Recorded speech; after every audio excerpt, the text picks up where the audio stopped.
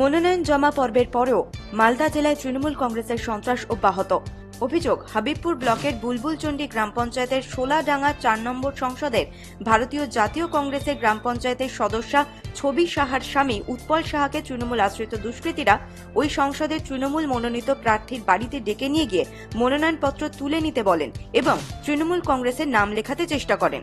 সেই প্রস্তাবে রাজি না হওয়ায় তাঁকে বেধড়ক মারধর করা হয় এবং প্রাণে মারার হুমকি দেওয়া হয় বলে অভিযোগ। সেখান থেকে কোনো রকমে পালিয়ে প্রাণে বাঁচেন উৎপল সাহা। আমি রাস্তায় হেঁটে যাচ্ছিলাম, আর ৭-৮ জন দুষ্কৃতী আছে, এসে আমাকে তুলে নিয়ে যায়।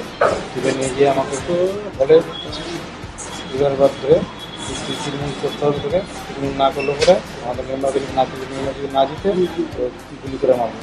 ওর কাছ থেকে কোনো রকমভাবে ছুটে পালাই, প্রাণে বাঁচে।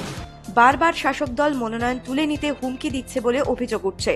এদিকে এমন ঘটনা অস্বীকার করা হয়েছে ব্লক তৃণমূল কংগ্রেসের পক্ষ থেকে।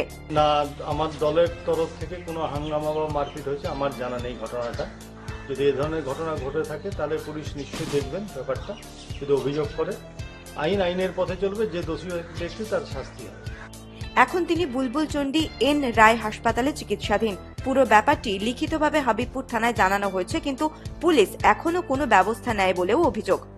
কলকাতা 24/7 মালদা।